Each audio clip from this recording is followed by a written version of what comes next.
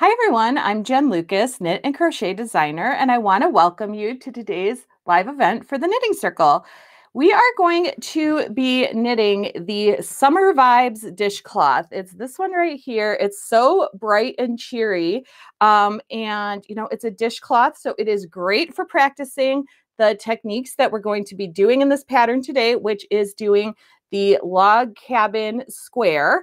And so if you're not familiar, a log cabin square, you typically see it in quilting. So, you make a whole quilt out of these types of squares, but you can also knit and crochet them too. And so I thought it would just be really fun just to use some of my leftover dishcloth cotton that I have, because I feel like there's always a little bit of it left that you can save. Like it's too much to just be like, oh, whatever, and throw it out or, donate it somewhere. But it's not necessarily enough to make a whole nother dishcloth. So I thought that this was a really great use of the leftovers so that you can kind of just mix and match your colors however you want. I used a total of 3 colors here, but it's really up to you. You could do whatever you want. And then at the end, we're going to add a single crochet border around the outside edge. I just think it finishes it off really nice. And if you hate crocheting or you don't have a crochet hook, don't worry, that part is totally optional. But I actually love to add crochet around the edges of my knitting. So I thought that this would be a great project to show you how to do that too. Don't forget, before we get started on the instructions, to go ahead and download the pattern for today. Again, it's the Summer Vibes dishcloth. You'll see a QR code on the bottom of your screen wherever you're watching, and you can take a picture with your phone camera to go directly to the site to download your pattern. We also have a link in the description wherever you are watching, and we also will be dropping that link in the chat as well. So be sure to download your Summer Vibes dishcloth pattern so that once I've shown you all the steps here in today's live stream, you'll be able to make one for yourself. And I mentioned that chat box just a second ago. If you have any questions for me along the way, go ahead and drop those in the chat box, and I will get to as many as I can. You can also use that chat box to let us know your ideas about this dishcloth. If you, have different ideas on how you can make it your own, let us know in the chat. Also say hello, let us know where you're watching from. We love to know all those types of things. Even how long you've been knitting, what projects you like to knit. Don't be afraid to use that chat box. We love hearing from you during these live streams. So let's go ahead and we'll get the camera turned down and we will get started in talking about the materials we're going to need. So again, for this particular dishcloth, I did 3 colors. So here I have 3 different colors that I'll be using today because I did use most of my leftovers on this actual one, but I found these 3 here. I have this pink over here too. I guess we could throw in if we want, but these are literally just leftovers from various other projects. Many of these balls of yarn come with these particular ones were 190 yards per skein. And the most we're going to need is 36 yards, and that's going to be for color C. So you can see if you do have leftovers, you don't really need very much. So you're going to need 33 yards of your color A, 26 yards of your color B, and 36 yards of your color C. And, I always buffer those a little bit. You might be able to get away with a little bit less depending. Also it will depend on your gauge because I know nobody's going to check their gauge for a dishcloth. But the point here is that really you just need that worsted weight dishcloth cotton. Leftovers are great, and if you run out of one, you can just grab a different color out of your stash. It would even be great to buy whole skeins. If you don't have a lot of leftovers, think about buying, maybe 3 or 4 balls of the dishcloth cotton. Dishcloth cotton in general is very inexpensive. And you could even make like a set of these dishcloths, or then you would have like a nice set of yarn that goes together that you could use some other dishcloth patterns with. And we do have a couple other dishcloth patterns here on the Knitting Circle. So you can go ahead and check out our free patterns page if you like to check out some of those other dishcloths that you can make if you do have whole skeins that you're using. So then in addition to this, we're just going to, need the usual things. We're going to need a knitting needle, US size 7. Here I have a circular needle. This is a 16-inch circular.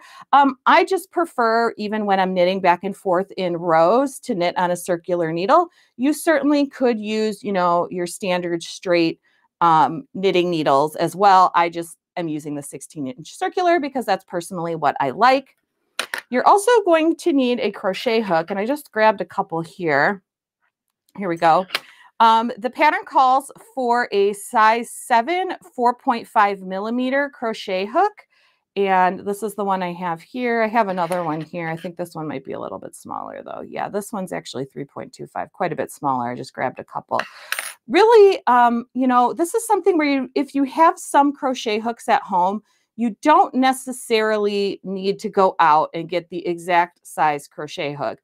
The crochet hook is 4.5 millimeters, and we have the size 7 knitting needle, which is also 4.5 millimeters. So obviously these are the same size, but you just want something close. So even if you find, you know, you can only find a 4 millimeter hook or a 5 millimeter hook, you can make it work. And we can talk a little bit about when we're doing our single crochet at the end, you know, how if you need to start fudging things in that single crochet border, we absolutely can do that if your hook size is a little bit different.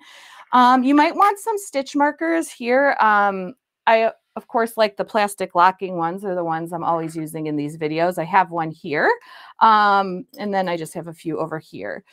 This is totally optional and is really only if you want to mark the right side of your work. So I actually left my stitch marker in here. This is the bottom right corner of where I started. So this is my cast on edge here. So you might want a stitch marker to mark the right side of your work, because here, if we flip it over, this is the wrong side. And you can see it does have a right side and a wrong side, because where we're picking up along the sides, you are, you know, getting the other colors poking through. So it is, in my opinion, kind of easy to tell the right side from the wrong side, but it's also going to depend on your color choices. So again, having that locking stitch marker is just nice because you can just stick it on the right side, and then you know that's always the right side of your work. And then, of course, you're just going to need, you know, kind of the usual things, the tapestry needle to weave in our ends, and then some scissors, of course, to cut our yarn. Let's see. We have Krista saying hi from sunny Charleston, South Carolina. Hi, Krista. I'm so glad you could join us today. Okay, so to get started, we're just going to simply cast on stitches, and you can use really whatever cast on you like. I just usually use a long tail cast on because that's what I use for a lot of projects. So we'll just go ahead and do that here. We will be picking up stitches eventually in that cast on edge. So just keep that in mind. I find I have no problem picking up stitches in a cast on edge, so that where I've used the long tail cast on, so that's what I like to use.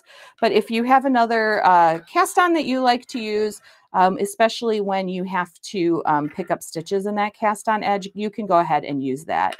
I maybe just here would not use like the backwards loop or backwards E cast on or cursive E cast on, just because that I do think it's a little bit loose, and you can pick up stitches in it. And I actually am working on a project where I have done that.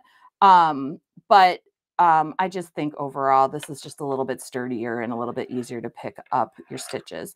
So for the pattern itself, you're going to cast on 20. Here, I'm just going to do 10 because we are just knitting a lot of garter stitch, but you'll be following the pattern, which will tell you to cast on 20 stitches. But again, here I'm just going to do 10, 2, 5, 7, 10. There we go. Kind of gave myself an extra long tail there. So let's just trim that so I don't accidentally start knitting with it. Not that that's going to actually stop me, right? We all knit from the tail sometimes. Okay, so then we're working, because I did the long tail cast on, that creates a right side row. And so my next row is a wrong side row, where I'm just going to knit all the stitches. And then you're just going to keep knitting every single row for the specified number of rows in the pattern. So we do this one wrong side row, and then we just simply knit 38 more rows. So let's just do a couple more here. So what ends up happening by working that number of rows is we cast on and basically knit 39 rows. It ends up giving you 20 garter ridges. So we cast on 20 stitches and then knit until we have 20 garter ridges. So let me just finish off this wrong side row and let's talk about that.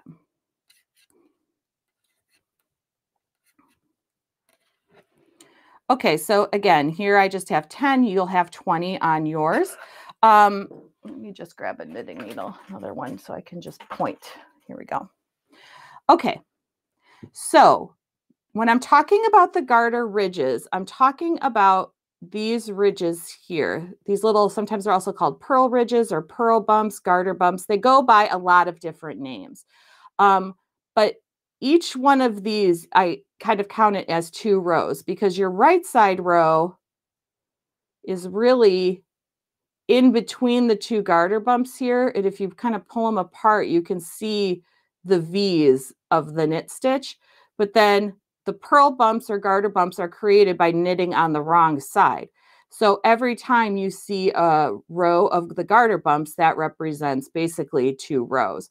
So here we have 2 garter ridges. So again, in the actual pattern, you'd have 20 stitches cast on, and you would go until you have 20 of these garter ridges, and then you would be ready to work a right side row.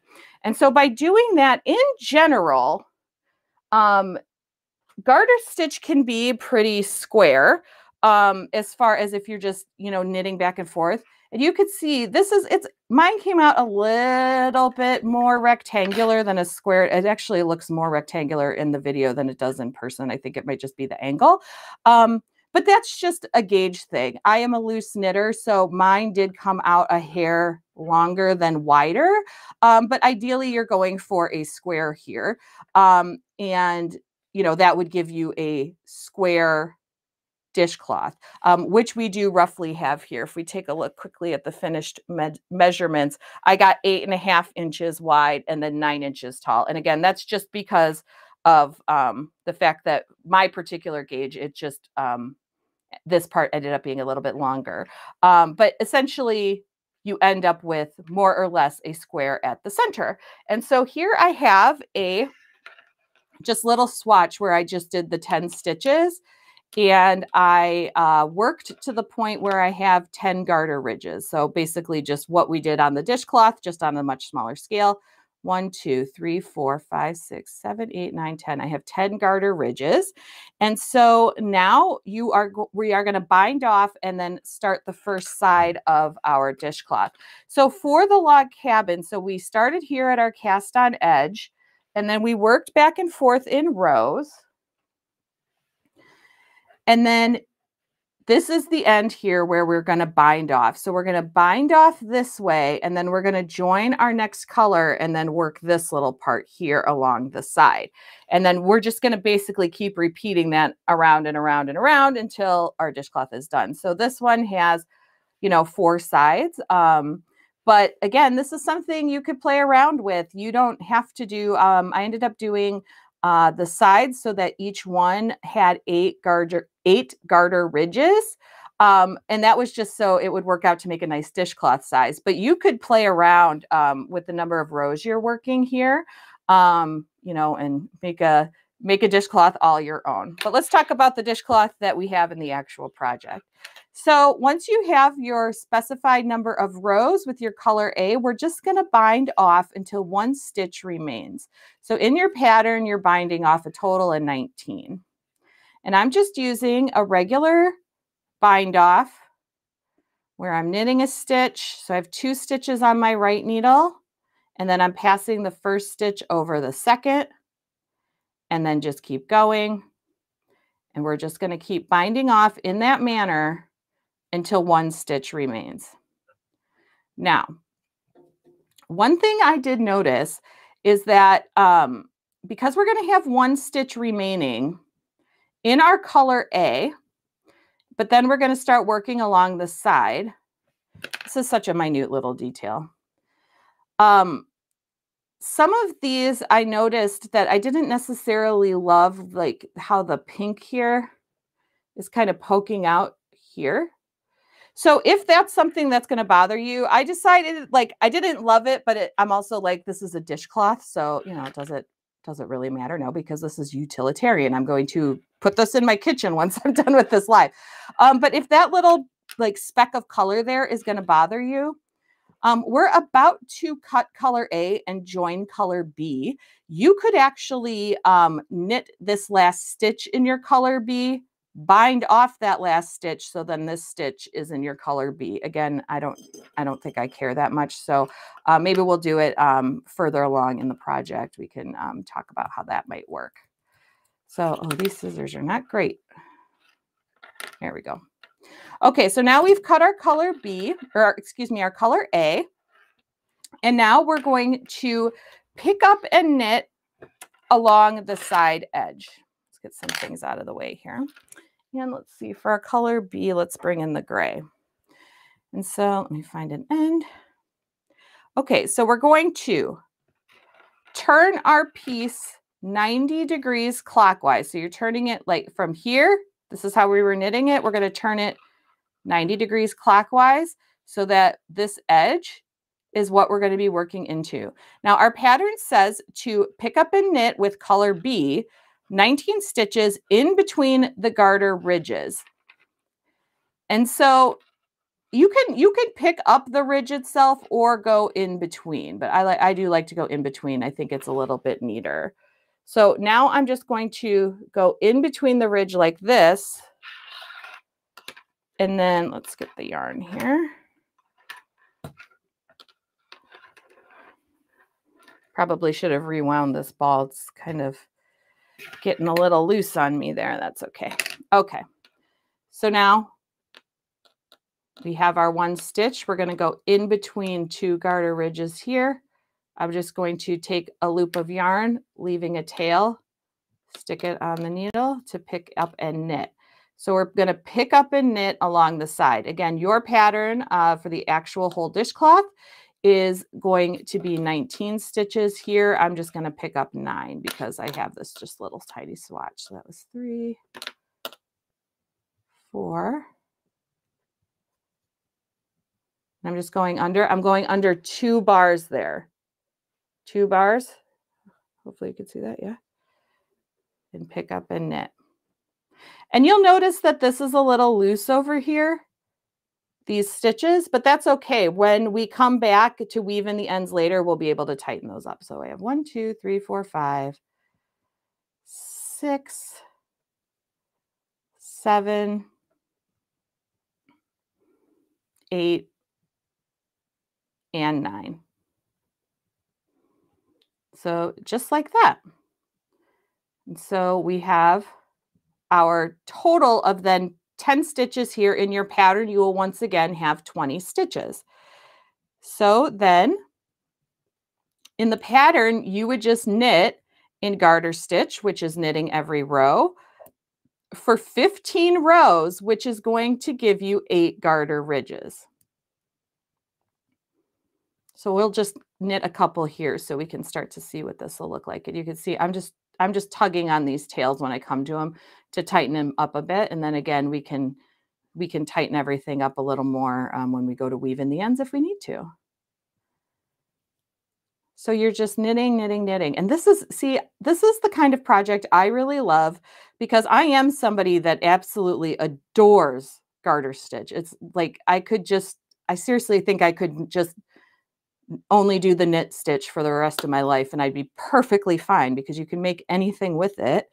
And it's so squishy and cozy. And I don't know why garter stitch makes me happy, but it really, truly it does. And so what I like about this project is, yeah, garter stitch can get a little bit boring, when you're just knitting every single stitch for your entire project. So what I really love about the log cabin squares that you can make or projects you can make is that, yes, you are just always knitting, but you are getting a little bit of interest by we're going to be binding off, picking up stitches, changing colors. So, this for me is really the perfect kind of project. You see a lot of projects involving baby blankets or even full-size Afghans that involve the log cabin squares. You can do all sorts of things with them. You could join them together to make a placemat. You could, if you started at the center and worked additional rows and made the start a rectangle, like a longer rectangle, and then again, you would just pick up in all the in between the garter ridges on the side. You could make a dish towel, you know, so they don't have to be square. You can use the log cabin style or technique, but you don't necessarily have to make a square, which is something really cool. I actually recently used this for crochet, uh, the log cabin technique. And I, again, used just my leftover dishcloth cotton because I have a lot of it. And I made just like this little runner for my windowsill for my indoor plants to sit on. And it's so cute. And I, again, I crocheted it. I just used single crochet for the whole thing. But you could certainly do this in knitting as well. Okay, so you would just, again, keep knitting back and forth until you have your 8 garter ridges. Here we have 3, but, you know, you would keep going until you had the 8. And so I did make one over here where I think I did just 4 since my swatch is smaller. So 1, 2, 3, 4. Yep. Okay, so you will knit your side for the specified number of rows, which is 15 rows. And then once again, you're going to bind off until 1 stitch remains.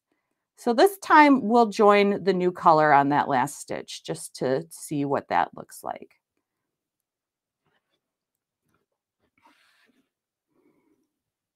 So just binding off, binding off, binding off.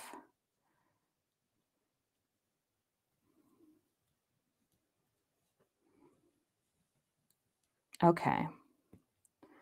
So now we have 2 stitches left. We're going to bind off 1 more. And now let's grab our color C, which I think I'm going to use this like sort of light teal color.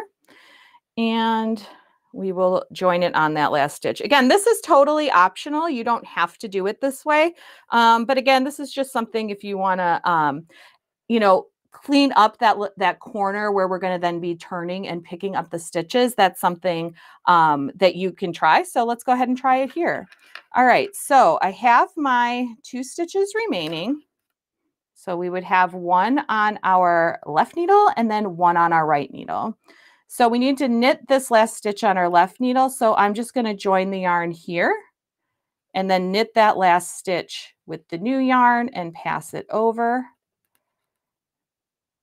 And then we can cut our gray yarn, which is our color B, because now we've joined our color C. And so, yes, you are going to end up with some ends to weave in on this, because if you think about it, color A here, which is the orange, we don't use it again till way over here. Yellow and yellow, these are really far away from each other. And so it's sort of this coral color. So with this technique, you do end up with quite a few ends to weave in, but that's okay. All right, so then you're ready to work your color C. And so for your color C, again, you're just going to do exactly what the pattern tells you. But first, you're going to pick up and knit the number of stitches in between these ridges. So what we're doing now is we're picking up along this side edge, the side edge of this one, our color B. So we're doing that. And then once we get to the original square we made, we are going to pick up and knit the number of stitches it specifies, which in the pattern is 20, into each stitch in the cast on edge. And so again, all I'm doing is taking my right needle, going under 2 strands of that cast on edge and pulling through a loop. And so you would just do that all the way down.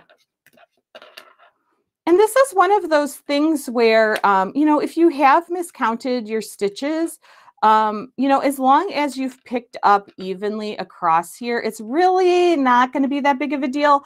The only thing you'll have to keep in mind is, you know, if you were going to continue to make this bigger, if this did inspire you to make a different type of project, you just have to keep in mind that maybe your stitch count was a little bit different. But the nice thing about when you're picking up and knitting stitches is if you don't like something, like let's just say I don't like those last couple of stitches, we'll just like pull those 4 out and you can rip it just right back out. It's just like crochet in that way, that when you're doing that pick up and knit, it's very easy just to literally rip it back out if you don't like how something looks. Okay, so then you have your stitches picked up on the next side. And then once again, you are going to just knit your 15 rows. So I'm going to just knit a couple of rows here. And then we'll talk about sort of how the construction for the rest of the dishcloth is going to work. And then we'll also talk about doing that. And I'll demonstrate how to do the single crochet edge. So we're about halfway through our time here. So I just want to remind everybody, if you haven't done so already, be sure to download the pattern. We've popped the QR code back up on the screen for you. And also you can get the link in the description wherever you are watching. So you can make your own dishcloth yourself. And again, I think that this is a really fun one. I think that this would be really fun to do in these summer colors, and maybe take it for a gift or something if you have any kind of like party or event to go to this summer. I think this would be really great. I know when I was in the period of my life when all of my friends were getting married, I knit a lot of dishcloths as bridal shower gifts. I would try to, give my friends something a little handmade, as they were starting off their new life, getting married. So, yeah, I think that these make really great gifts because you don't have to worry about if they're going to fit somebody. And, everybody could use some new dishcloths, right? And they're not just, you don't have to use them just for, in the kitchen. You can use these, if you like the feeling of them, you could, use them as like face cloths, things like that. You can even make a smaller version, use them as like a makeup remover. They have all sorts of uses besides just in your kitchen. Okay, so let's just do one more row, and then I'm just going to bind off all of these stitches, and then we'll talk about how to continue on.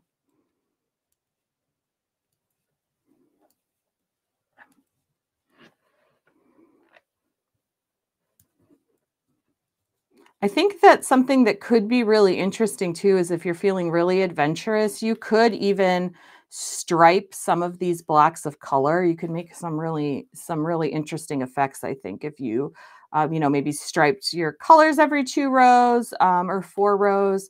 If you used a variegated yarn, I did almost use a variegated yarn for this that I had, but I just didn't have enough of the coordinating colors where I thought it was going to work. But I think it all worked out for the best because this just to me looks so summery, and I'm just so ready for summer. I don't know about the rest of you. And also, if you don't mind chiming in on the chat box, I would love to know if you knit in the summertime, what you like to knit in the summertime. Because I know that for me, I'm knitting a lot less just because I'm, out doing stuff a lot more. But I'm very curious. I do tend to still be knitting, but just not quite as much. And I do like smaller projects, shawls and things like that, even though I don't necessarily need to wear a shawl in the summertime, but it is nice to knit them in the summer because they don't take up a lot of space on your lap usually. Okay, so I'm binding off this whole thing, but you would just continue on in the same manner as the pattern indicates. So again, you would have 1 stitch remaining here, and then you would pick up along this side and then into the side of this across here. You would knit your 8 rows and then turn it again. And then you would be picking up in the side here, picking up the stitches here, picking up the side here, and then that's going to make your 4th edge. And so that's all there is to doing the actual log cabin part of it itself. Once you've worked the fourth stripe here, so the 4th stripe will be this one here at the top, you're simply going to bind off all the stitches on the right side, just like I did here on this little piece. All your stitches will be bound off, and then you're ready to do the optional single crochet border. So you might want to weave in all of your ends before you do the crochet border.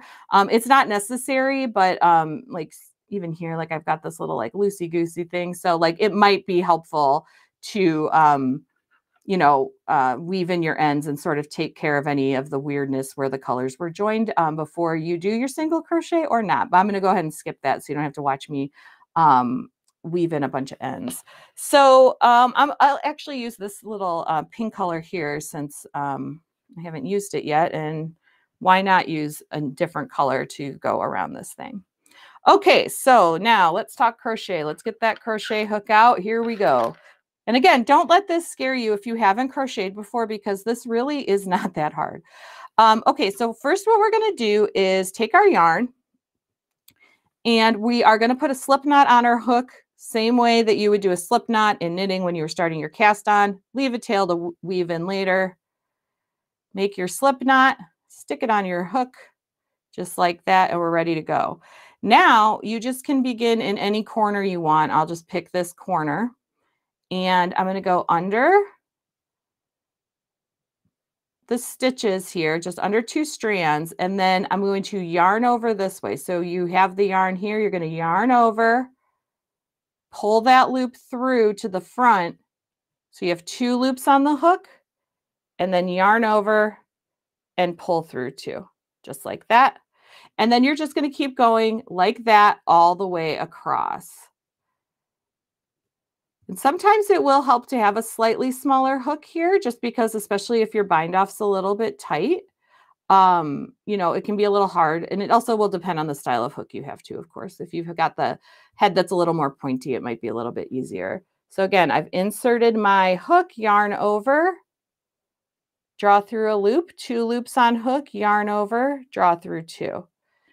And you're just going to keep doing that all the way down. And so you're just doing sort of a 1-for-1. You're going into each of the stitches in the edge here. And again, with crochet, it's the same as when we were doing the pick up and knit. So see, like how this stitch, I came down a little bit further than the ones next to it.